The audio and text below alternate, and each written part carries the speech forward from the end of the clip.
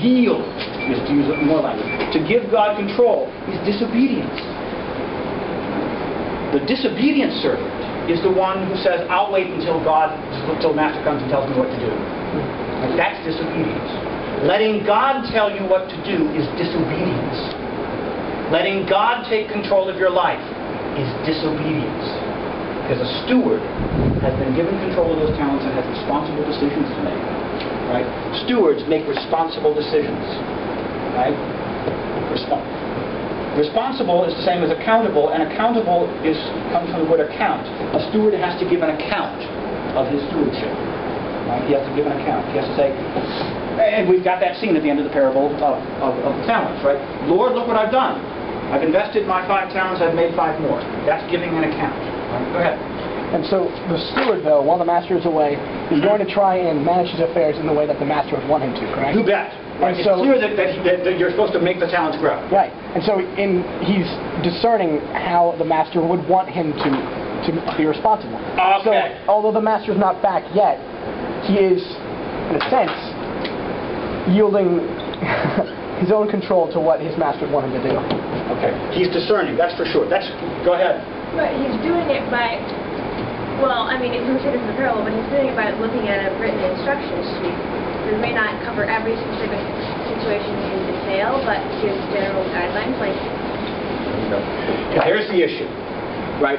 Does the master tell the steward what decisions to make? The answer is quite clearly no. Right? The master wants the steward to invest the talents and make money. Right? It's clear our Lord wants us to invest our talents in the growth of the kingdom. Right? The particular decisions to make, we must make ourselves. And that's essential. That's not a side issue. We do not discern what the master wants. That's the wrong way to make decisions. We discern. It goes back to Solomon. Let's go back to Solomon. Solomon prays. Right? He's a steward of the whole kingdom. Right? He's David's son. And he's saying, Lord, I'm just a child. I don't know how to go in or go out. And I'm king over your people Israel. Please give me an understanding heart to discern. What is it, discern? Not your will. Good and bad. That's what he asks to discern. He does not ask to discern God's will. He asks to discern good and bad. There's a very definite reason why. He wants wisdom. Wisdom is fundamentally the ability to discern between good and bad. If you're a steward, for instance, making investments, a wise investor can discern between good investments and bad investments. That's what wisdom is in investment. God wants you to become wise. You can't do that if He makes the decisions. That's why it's disobedient for you to try to get God to make the decisions. God wants you to learn how to make good decisions yourself, because He wants His children to be wise. And that's why Solomon prayed that way. Yes? But the good in our own lives is the will of God, isn't it? Sure. God wants us to do good, not bad. But this is the way to ask the question. The question's about, what we're shifting to is the question of what Aristotle called deliberation. How do you decide what to do? Right? That's what deliberation is, deciding what to do. Now, deliberation is the form of inquiry, as Aristotle points out. Right? So it's based on questions. We ask, what should we do? Right? What's the question to ask? That's the question to ask. What's the good thing to do here? What's the best thing to do here? In other words, if you ask, what's God's will in this situation, and you aren't asking about obedience to the revealed will of God, right, then you're asking the wrong question. And that's important. You need to learn what a good investment is and how that's different from a bad investment. You need to learn that. To ask what's God's will here is asking the wrong question to learn what you need to learn in order to have wisdom. And that's important. It's your job to learn how to distinguish good from bad. Go ahead. If we're not supposed to listen to God's voice, how do we reinterpret, or how do we understand prayer?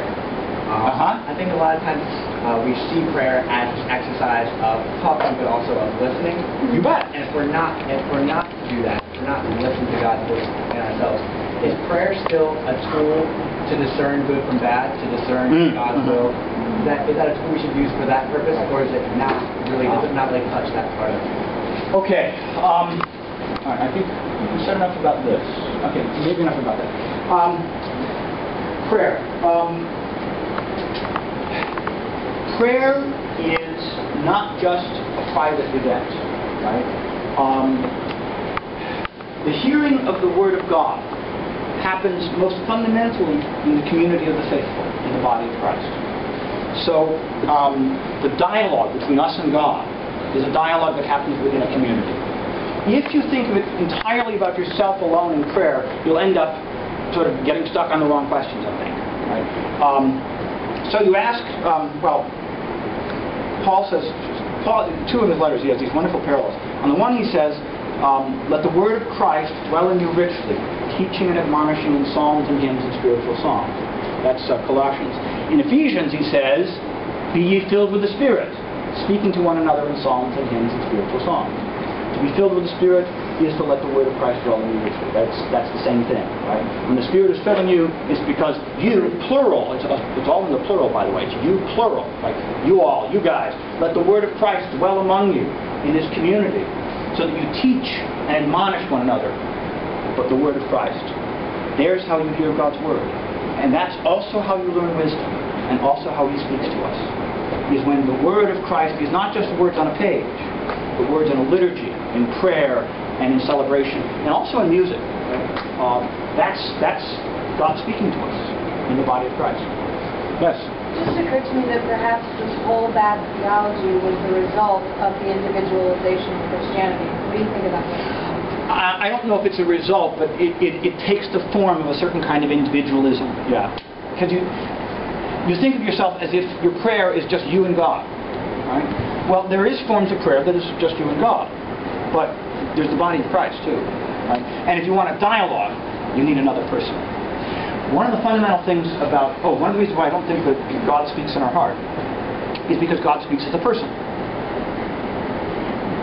Any voice that's in your heart is your own, not some other person's. Other people speak to us from outside of our own hearts. That's what makes them other, right? So the people, I think it's completely backwards to say that God speaking in our heart is personal. It's impersonal because other persons speak outside our hearts. This is why we need the body of Christ. This is why we need this community, right? Because the body of Christ is the continuation of the bodily presence of Christ himself, who comes to us from outside our hearts. Right? But then there's, of course, ways that what is outside of us can come into us. Yes? Okay, well, I think in prayer also fire, not fire individual, but like alone too, because he says go into the room, Right. lock the door. That too. That's so there it's too. not just But he never said, then go into your closet alone and listen to what God says to you. but it's not just in the community. Sure, it's not just in the community. On the other hand, you're not going to pray well in your closet unless you're part of the body of Christ. So yes, indeed, there is a private dimension, but that's not the only dimension. And the problem with individualism is you think of your private prayer as if that's what it's all about. Right? And that's a mistake. Yeah. So how should private prayer work then? Because I'm hearing you say a lot about what it's not supposed to be, which leaves me kind of going, well, what do I do now? Well, you learn the Lord's Prayer, you learn the Ten Commandments. Luther, for instance, would begin his private prayer with the Lord's Prayer and Ten Commandments every time. Pray the Psalms. Learn to pray the Psalms. Good stuff. Right? It feeds the heart, right? And you know it's God's Word. Right? Then the question is, what about the thoughts that arise in prayer? Let me give you another. I wasn't planning to talk about this one, but this is actually an important thing to get at. Think about intuitions, right? What we mean by intuitions nowadays is different from what it used to mean, but let's talk about that. Intuitions of your heart, right? Intuitions means nowadays, a thought comes to your heart, you don't know where it comes from, right? You say, I can't explain where it came from. It just came.